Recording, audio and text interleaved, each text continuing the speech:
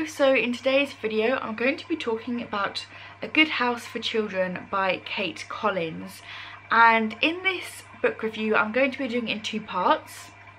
The reason being, I have a theory about this book, but I feel like it could potentially, as I'm explaining this theory, it could potentially have some spoilers in it for other people. So if you don't want to know those spoilers, I will let you know when I get to that part and you can click off of the video. But to begin with, I'm just going to give you a general overview. I'm not sure whether I would rate this book a 4 or a 5 star. The reason why I would probably give it a 4 star and not a 5 star is because this is very much a slow burn. Well, actually this book has several things in it that I don't normally like in other stories, but the storyline in this was so intriguing it kept me hooked. So to begin with, it's dual perspective story. You're jumping back and forth in time between two different families, and normally in stories I don't like that. I like one linear narration throughout the whole thing. You know, I don't like to jump back and forth between different characters because for me personally I feel like it breaks up the flow of the story. But this, I feel like this book did it well enough that it wasn't too distracting jumping back and forth, although a couple of times I did have to remind myself which family I was reading about, because they're both quite similar. Both of the storylines in this follow mothers, and well, kind of, because like one's a nanny and one's a mother, but there is mothers in both of them, and the children aren't that different in both stories, so I kept having to remind myself which family I was reading, the one in present or the one in the past. But oh, the book's gone a bit blurry, sorry about that. But yeah, it kind of gelled well enough that it didn't bother me too much. And there's a reason why they did it that way, which I'll explain in the second part. But yeah, it's going to be a difficult book to try and describe. So basically I'm going to go with, it's a story of isolation almost, like haunting isolation mixed with grief. So it's set in this really remote house. It's like some kind of manor house up on this cliff top, like in the middle of nowhere, in this very small little village, and both families moved to this house trying to start afresh within their family. Stuff's going on in their family lives and they're finding it a bit stressful, and they find this big beautiful house and they're like, okay, I'm gonna escape from my life and go off to this big beautiful house, and we're gonna live this beautiful like country life dream in this manor, and it's gonna be very idealistic and very peaceful, and we're just gonna have a lovely family life in this house. However, things obviously don't go to plan. It's very isolating, and both families are going through, like I said, difficult family situations.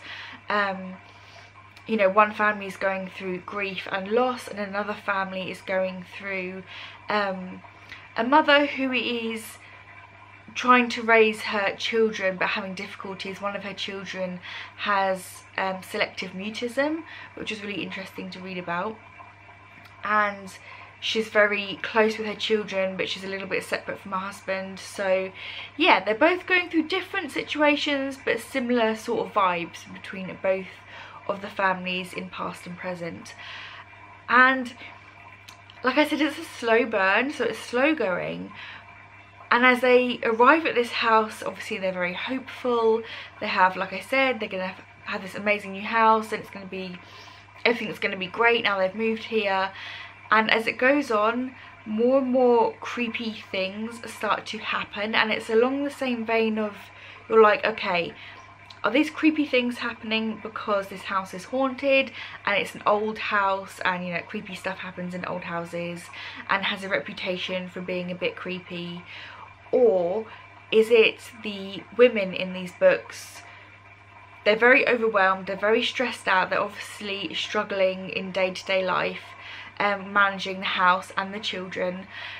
Are they slowly kind of slipping into some kind of madness and it's affecting them that way? Like, is it just because they're isolated and they're having poor mental health, or is there actually something sinister happening in this house? Because as the book slowly goes along, it's like a slow descent into madness for both families. And the way it's written, it's almost like it's happening at the same time, but it's not, because obviously one's in the past and one's more in the present. And yeah, it was just really, really interesting. As it got closer towards the end, there were some moments where it got a little bit confusing and you're like, okay, I'm not really sure exactly what's happening here, which is interesting because the characters in the book are also going through this. They don't understand what's happening in the house. They don't know why they're seeing what they're seeing, or hearing stuff that they're hearing, or, you know, what's happening. And yeah, it's kind of like you feel a little bit unraveled the closer you get towards the ending of the book, which I think is quite clever, because obviously that's what the characters are feeling, and then you start feeling that, like, wait, what's happening in the story? Which I think could be frustrating for some readers if you're someone who likes very clear cut, this is then happening, and then a very conclusive ending where everything kind of wraps up nicely. You're not gonna like this book. I do feel like the ending is one of those endings where it leaves a little bit to interpretation, and like I said, I will get into my interpretation towards the end of this video. But yeah, so it was definitely a very interesting read, very much a slow burn. So it's not going to be for everyone. It's not like one of those haunted house books where you read where it's like jump scary and like really big shocking stuff's happening. Like I said, it's more of a slow unraveling. So yeah, it's going to be for some people and not for other people. I was surprised I actually liked this book. I kind of, after I finished it, the day after, I was thinking about it, and I was like, this is why I don't know whether it would be a 4 or 5 star. I think I'm going to settle on a 4 star. I think if it had been a little more quick in its pacing, I would have liked it. It would have been a 5 star for me. But then the slow burn really fit the kind of story that it is. I feel like if it had been a faster pace, it might have lost some of the atmosphere around the book. And there was lots of things in this book that I liked. The writing, the way it was written, and the way the character development was, and the way the characters described their feelings. It felt very real. Like, the characters in this book felt real. Like, their perspectives on things, it felt really solid, which is why it was so unsettling when it started to slowly unravel. It was just a very interesting book. So yeah, if you like fast-paced, fast action, real horror stories, then I'd probably say this one wouldn't be for you. But if you're into slow burn, almost like psychological, maybe like psychological horror, I would say this is, then I think maybe give it a go, because it might be for you. I was in a pretty bad reading rut when I started reading this book. I was struggling to pick up anything to read, to be honest. This took me about 2 weeks to finish. It was during the Easter holidays, and yeah, I was just very busy with work and my son, and I wanted something to read in between the busy moments, and this seemed to fit the bill quite nicely. I took my time with it, but I didn't get bored with it, which is a thing I often find.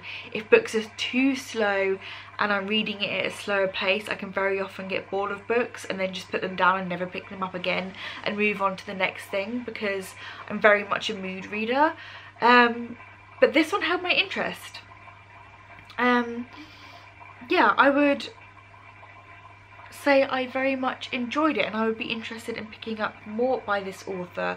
So if you don't want to know what my theory is with this book, then thank you for watching. I appreciate it, and I will see you in the next video. So for those of you who are left, I'm going to tell you the theory behind this book. So it's kind of described as a haunted house book. So now I'm going into more spoilery stuff, so if you don't want any spoilers, you don't want to know anything about more in depth into this storyline, like I said, click off now. But basically, yeah, it's described as kind of a haunted house story, but I actually wouldn't say it is a haunted house story. My theory is with this, things are happening in both timelines. So it's set between, it's the early 2000s. It is 2017 it's set? let me just find the exact date. 2018. So the chapters are titled by the year. So it's 2017 to 2018 is the modern day family, so Orla's family. And then it's set in the 1970s, I believe, is the family in the past. Let me just double check that. Yeah, 1976 is Lydia's timeline, and Lydia is a nanny of a family. She's looking after these children for a grieving mother, and different things are happening with the timelines. But as the story goes on, the things both the women are seeing, Orla and Lydia, they seem to be correlating with each other's story. And then in the modern day, in the 2018 storyline with Orla, she starts seeing and hearing things, and then things are getting misplaced and turning up in the past. And then I don't know how to describe it without giving way too much away, but basically what I think is, within this house, it's not haunted, but there's some kind of time loop within the house, and they're actually affecting each other's realities. I think that's where this book is going, because Orla starts talking about, she's an artist, and she starts talking about like holes in reality, and there's this very specific scene where she misplaces something, and then it randomly turns up on the other timeline of the other family. And that's when it really hit me that it's like, oh, it's not haunted. There's some kind of time lapse going on in this house where everybody's timelines are getting mixed up and jumbled up, and the things that they are seeing and hearing are each other. It's like each other's timelines are getting jumbled up, which I think is really interesting, because I've like theorized about this before. Like, me and my husband speak about different theories surrounding ghosts and what ghosts could be and this and that, and we've actually spoken about this before, where it's like, it could be you're just seeing either another reality or into another timeline, and it's not actually a ghost, it's just apparitions of other timelines, and somewhere along the way they've got merged together. And I think it's a really interesting theory, and it was probably the last, I just don't know, like last 4 or 5 chapters where this really came together. And there is obviously madness to play in it. It is obviously still turning both families a little bit strange, because obviously they don't understand what they're seeing, and it's getting weirder and weirder, and it's kind of turning them mad. But yeah, I don't think it's hauntings. I think it's a mix-up in timelines, and it's not 100% clear. Like, the book doesn't outright state that's what's happening.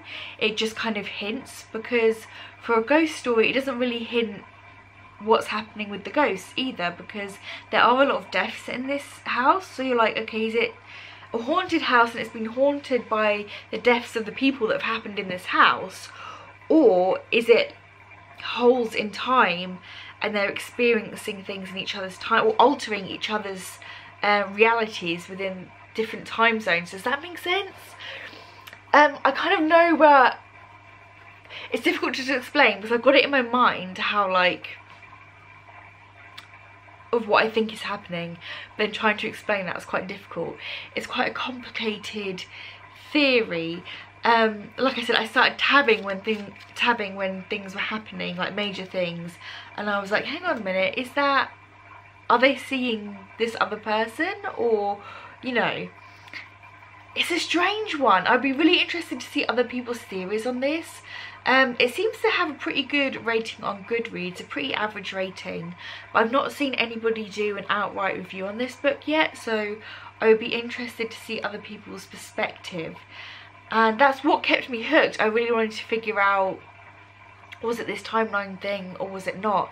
I don't know if this book is supposed to be left up to interpretation, or it definitely does have a definitive ending that you're supposed to figure out. I might have to read it one more time just to go through, now that I have that theory in my mind, to think of that as I'm reading it through from the beginning and see if I can find more links between the timelines. Because yeah, that's what it seems to be for me. Let me know if you have read it and you think the same, or do you think it's just a haunted house where people have died and they're now haunting the next family and it's turning that family crazy, or do you agree with my theory? Do you think it's some kind of time loop, or holes in time or holes in reality within this house? It's all very interesting. So yeah, that's my theory. If you've stayed to the end of this video, then thank you. I know it was a little bit all over the place. Let me know your thoughts. Have you read this book? What are your thoughts on it? It says here on the back, see, some people, it's described as like a feminist gothic novel, atmospheric and beautiful, which definitely is very atmospheric. And then it says a terrifying ghost story. But then the Daily Mail has blurbed it as being a psychological thriller. So is it a psychological thriller, or is it a haunted house story, or is it both? I'm not really sure. Invokes Shirley Jackson's writing. I would agree with that actually, because Shirley Jackson's writing has that very creepy atmospheric feel, and this book definitely had that. I would definitely be interested in picking up more by this author. But yeah, let me know your thoughts. Are you interested in reading this book? Have you read it? What do you think? So yeah, that's everything I have to say about this book. Let me know your thoughts, and as always, thank you for watching, and until next time, bye guys.